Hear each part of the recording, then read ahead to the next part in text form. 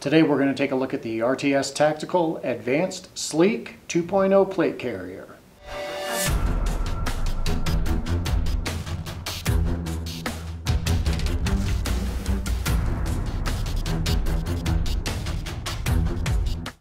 RTS Tactical recently released this second version of their sleek plate carrier.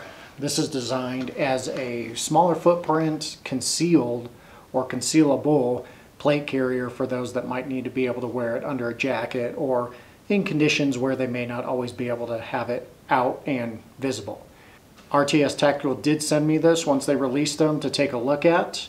They did not provide me with any compensation, just the vest itself, and the plates inside I actually ended up sourcing myself through work. So these are not the RTS Tactical plates, these are some ceramic plates that I had access to. So compared to a lot of plate carriers, you're going to notice that this one does have a pretty minimalist design.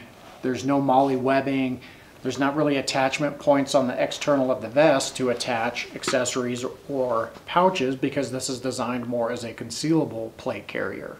It does have some Velcro on the front and back if you want to attach patches, whether that's for identification or just because you enjoy attaching patches. It also has shoulder straps with pads on it. You can adjust the length of those. You can also remove the pads pretty easily, which if you're actually trying to get that to fit underneath a jacket or underneath a shirt, you would probably want to take those pads off. Another thing that this offers is the straps themselves actually have the ability to hold magazines, tourniquet, or other items that you may need to be able to stash under there. They do sit a little high, so depending on your flexibility, they could be a little bit difficult to access, but it is a good way to have a couple rifle or pistol magazines available if you need them. Another feature that I really like that these have is this mesh on the inside. It has kind of a gel feel to it, and this mesh actually has some rigidity so that it stands off of your body and makes it a little more breathable. For anybody that's worn body armor for a living, military, law enforcement, you know the stuff gets very hot and very uncomfortable. And especially a lot of the concealable body armor that law enforcement wears tends to get very sweaty and uncomfortable in any kind of heat. So far with the testing that I've done, this does allow for a fair amount of additional airflow underneath the plate, and it does make it more comfortable. It's still going to be warmer than not wearing a plate, but I do think that that design helps it to be cooler than if the plate was just sitting against the fabric and against your body.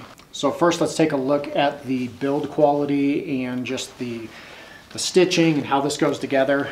Granted, I've only had this for I think about 2 weeks, so this isn't a long-term review at this point, but the stitching, the quality looks very good. The material feels very durable. So far with a lot of on and off, the Velcro still looks to be in good shape. It's not coming apart or deteriorating just from a lot of on and off. And I've put this on and off quite a bit just testing it out. I've also had a couple other guys at work that are used to wearing body armor test it out, trying to get their feel and what they think about it. Additionally, each of the straps ends in a rubberized piece. This gives you a little more durability. It's not going to come apart as easily. It's also very easy to grab onto to remove when you go to take it off. So when you're putting this on and off, that helps a lot with being able to remove it or reinstall it. The shoulder patches even have the ability to remove that rubber if you want to create a lower profile look, or if you want to be able to attach something else on top of that. I did mention the mesh in the back. I'm a big fan of how that feels. I do think it allows a little more breathability than you can get from a lot of other designs, which does add to the comfort.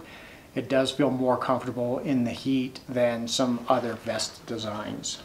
And then for your straps, so there's 2 pouches on each of these straps, left and right side. So the pouches are designed, as you can see, they will pretty easily fit a AR-15 magazine in either one of them. And the front mag pouch on either side, in addition to the main larger pouch, does have 2 loops sewn on the inside that allows a handgun magazine to be inserted. For the fit on the inside where you actually install the plates, There's a rubber loop that allows you to get a hold of that flap very easily for opening and closing in order to install the plate. That's not something that you're necessarily going to do all the time, but it does make it very easy to get in there, especially because the Velcro is a very strong hold, so that little bit of extra leverage is kind of nice. So far, I wouldn't say I have any complaints with this carrier, but there is a couple things that I want to note. First off, these plates are quite a bit smaller than a lot of the standard chest style plates. So these will fit smaller trauma style plates. Back plate is 8x10, the front plate is 7x9 for what I have in here. You could go a little bit bigger. They don't completely fill out the carrier, but you couldn't go a lot bigger. As far as the magazine pouches on the sides, they do sit a little higher. So somebody that I let try it on that has a little bit less shoulder mobility had a hard time being able to get to the magazines that were stored in there. Again, this is a covert or concealed style vest, so it's not really designed for somebody that plans to be taking the magazines in and out all the time. It's more for emergency use or somebody that might need them but isn't necessarily going to want them visible until it's time to use them. That being said, it's pretty difficult while it's on your body to get the magazines back in the band, especially the handgun magazines, trying to get them lined up and reinserted on the smaller loops inside the band for the handgun magazines.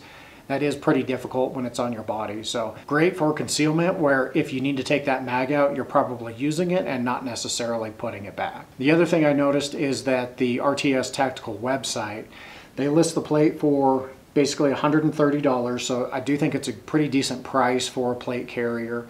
It's especially with some of the features that it has and the mesh on the back that allows for breathability.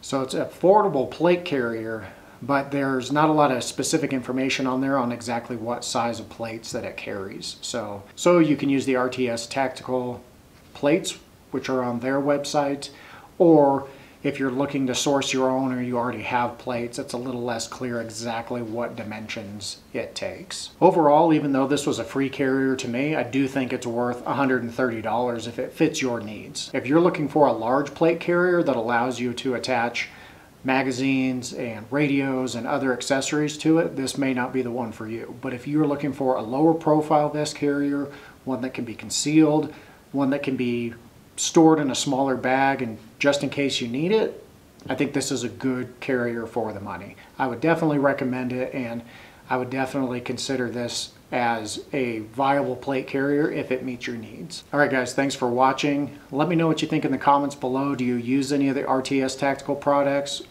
Are you interested in this carrier specific? Let me know in the comments below, and thanks for watching.